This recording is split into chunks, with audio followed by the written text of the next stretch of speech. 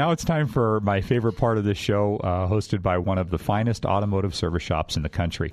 Here with us today for our Call-In and Ask the Expert Mechanics Corner is Steve Bartley with Reno Rennsport. Get your pen ready to take down this number. If you have been waiting to call in, call Steve now at 823-1920, 823-1920. He's here to take your calls for the next 10 minutes. Anything you have on your mind, automotive. Now, Steve, I'm so honored to have you in the studio today, again, fulfilling on our commitment to the community to educate consumers one car buyer at a time. Every quality business, in order to attain the outstanding reputation that Reno Rennsport maintains, is certain to have working in it the best employees in its respective industry. Now, I've worked with you, and I know just how deep your passion, or should I call it a love affair, of the automobile runs. And we worked together for several years. Many people have been waiting to find out where you landed and will be thrilled to reconnect with you. You have a long history in the industry as well as in Reno, and just recently moved to Reno Rennsport. Can you give us some background on at what point in your life you found out this was your calling? And if we have any young listeners, how do they get started? Yeah, Mitch, thanks for having me on. Basically, I started tinkering around when I was a young kid, 8, 9 years old, mini bikes, things like that. And I have always had it as kind of a hobby. I didn't really start professionally until about 20 years ago. Actually started for Bob Peters, Bob's Motorworks over in Sparks, and moved over to a independent Porsche repair shop that was on Wells Avenue, and later moved down to South Meadows. I was there for about 15, 16 years, and the opportunity came up to move over to Reno Rennsport, and just moved over there in January, and looking forward to helping them out. Well, we've been talking a lot today about the inspection process, and especially getting an opportunity to really thoroughly inspect a car in daylight hours yourself first, and then before you buy it, doing a pre-purchase inspection. And why should somebody come to you to perform one before they buy? And approximately what does that run? Well, it usually entails about an hour. It gives the buyer of the car a chance to really know, if there's going to be problems in the future.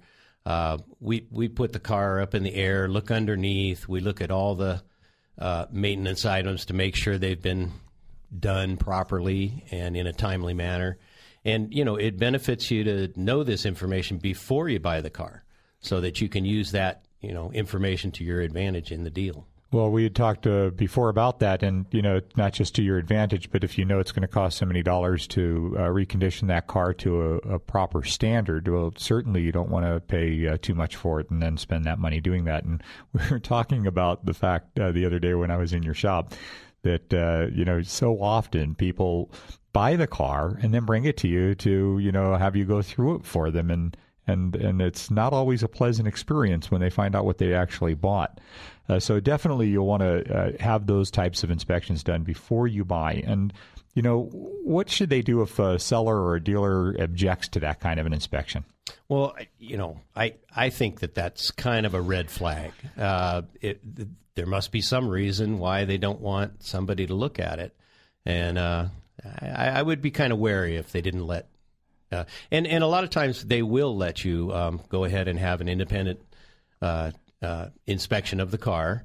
Thank you for saying that, because there are some reputable businesses out there that, feel like if you do that, it just gives them credibility. You're going to find out that they actually have a legitimate car. And so they should be not just willing, but they should be excited about that. If they're really like, oh, that's fantastic, you definitely take it and have that done. Well, that's probably a good indication right there that they're, one of those businesses worth your support, but definitely still take it anyway. If they're not willing to let you take it, it's an indication, like Steve said. I think it's a red flag that you should, just stop right there and just walk out. If they won't let you, it's typically there's a reason for it. They don't want you to know the truth, or they're hiding from something. Any reputable seller or reputable business will give you the opportunity to make that inspection, and if they've reconditioned their vehicle to proper standard, are not afraid of it. Now, you do these inspections for folks, pre-purchase inspections, we call them. And I know that you said typically they start at about an hour, and you can do even deeper inspections. You can do compression tests and leak downs and, whatever level of inspection that you want, depending on the age of the type of the vehicle. They can do it at Reno Rennsport. What makes do you offer those inspections for? Well, we do Porsches, BMWs, and Mini Coopers. It's a good idea to use a shop that handles the make of the car you're looking at. I handle German cars. That's my expertise. I couldn't tell you, exactly on like Fords and Chevys and Dodges, but there's places out there where you can take them. If you have if you're comfortable with a local mechanic, you've been using him for years or something, and he's familiar with that car, then that's the guy you should use.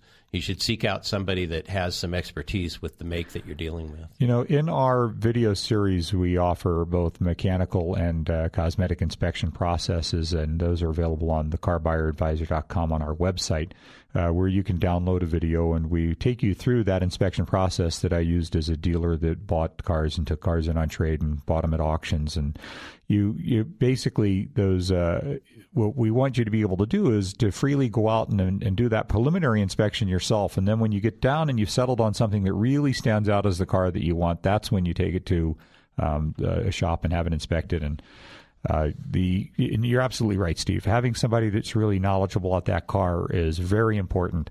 Because we're national, we do recommend in most cases that you would go to a dealer. In this case, Reno Rennsport is the absolute best specialist for those vehicles in this community. That's why they're hosting this segment of our show, and we recommend you take it to them whenever possible on those makes.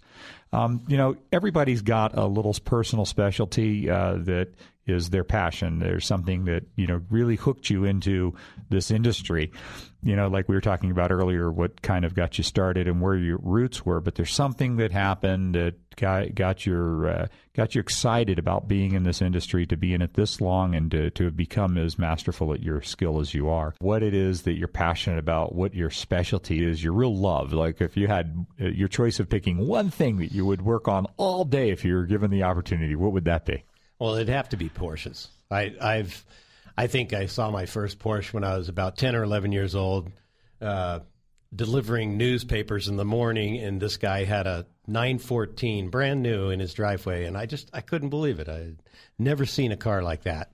Now I'm dating myself. I mean, this was a long time ago, but I think something clicked, and those were the cars that appealed to me the most. They're a little quirky. The engine's in the rear.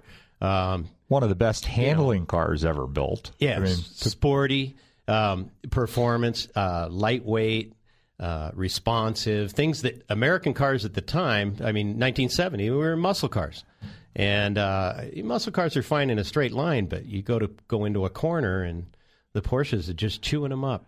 Well, I've seen there have been a lot of people in the last, half a dozen years that have taken those and then just modified them for racing. Upgraded the suspensions, put high horsepower motors in them, and were dominating for quite a while the race circuit. As far as endurance racing, I don't think there's ever been a car company that has had a better record than Porsche.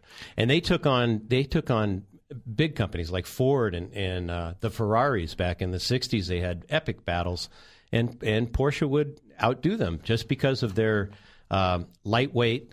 Didn't need a lot of horsepower, but the handling package was so much better. Well, and some of today's Porsches, I've driven them, and so have you, are capable of doing 0 to 100 back to 0 in this side of 11 seconds. They can be pretty impressive. It's mind-ripping fast, and just the way they deliver it though today is extraordinary. The level of the car stays flat, and it's just, you're there, and it seems so effortless. It's almost mind-boggling how they can deliver that power. That's the wonderfulness of modern technology. We use computers now a lot of times to control traction and shock absorbers and things like that, and it really makes a huge difference on the handling of the car. Well, today's Porsches can actually, correct for driver error input. Correct. I understand they can add throttle or add brake when the driver fails to do so and would otherwise lose control of the vehicle. And Right. If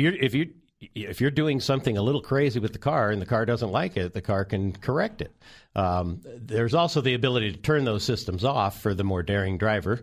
But a lot of times when you're driving a $110,000 car, it's not recommended. Maybe leave those on for a little while. Well, they're there for a reason, and they've actually had tests with those that they've outperformed the even professional race car driver in slalom races.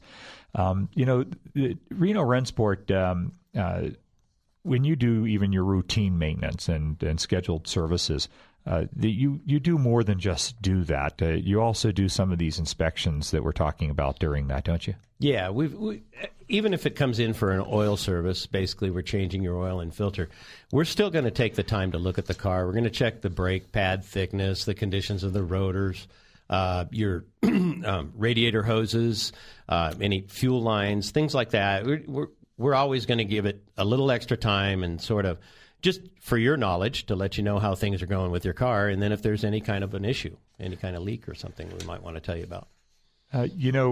We were talking about some of these technologies, and I think that really should drive home the point as to what we're talking about as far as having the right shop work on your cars. And the technologies today it really takes an incredible dedication to develop and understand and have a working knowledge in how to repair these cars today. In Reno Rennsport in German, it means racing, but you don't have to speak a foreign tongue at Reno Rennsport. They definitely speak your language. You want to, if you have a Porsche, a BMW, or a Mini, again, the CarBuyer Advisor is committed to connecting you with the best and the finest industry businesses in the automotive industry in our community, and they are that standard. They set it for the rest of the industry. Their technicians and Steve, as well as all of the technicians in their service department, are extraordinarily masterful, and they have years and years worth of experience with these vehicles, and it's a passion. They know them like the back of their hand, like other people just can't even wrap their brain around. Steve, I want to thank you definitely for coming in today and getting to get in touch with Steve or to make an appointment for an inspection, routine service, or repair. You can call 331-4366. Once again, it's 331-4366. If you want to get further information, you can email them at info@renorennsport.com. That's 2 N's in Rennsport.